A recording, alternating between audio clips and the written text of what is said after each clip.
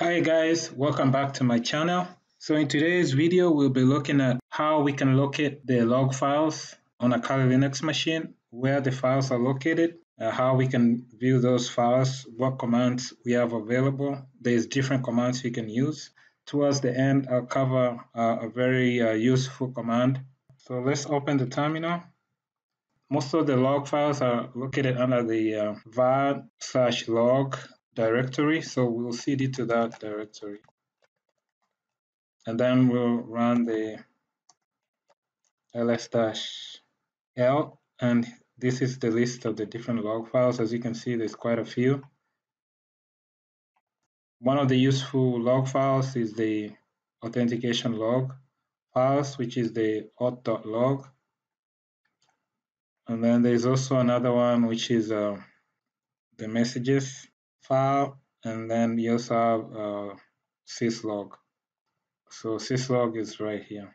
Now to view these log files, you have different commands you can use.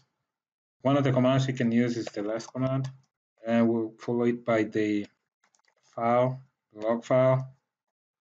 For instance, auth.log, and that should list for us all the logs in that file. Another command we have available is the tail command. And this one by default it's going to list the 10 newest logs in that file. So let's say, for instance, you wanted to view the logs in the messages log file. That's how you do it. So the tail command also comes with an option to list how many lines you want. So I can say dash, say if I wanted 15, and then I'll put the name of the file here. Now with the tail command, there's also another option that will refresh for us the logs in real time. So it's going to be the -f.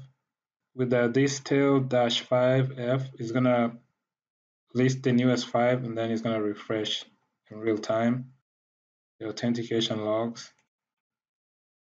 I'm going to split this here, and then I'm going to try to log in. I'll put in the wrong password, and as you can see here, it shows us that the login failed here, authentication failed. Now the last command I want to cover is the journalctl command. So let's go ahead and do Control-C here. Now with the journalctl, we can list all the logs. So the command is just journalctl,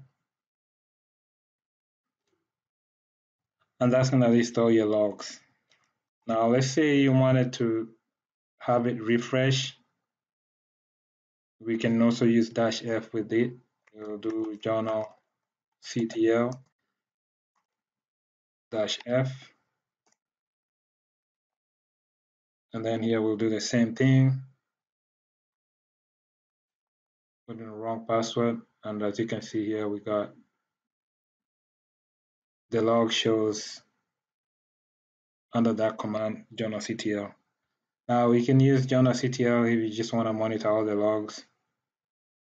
You can use the -f if you want to have a window that's monitoring all your logs. So that's pretty much it. That's how you can locate your log files, and those are some of the commands you can use to view your log files. So that's it for this video. Thanks for watching, and I'll catch you in my next one. Bye.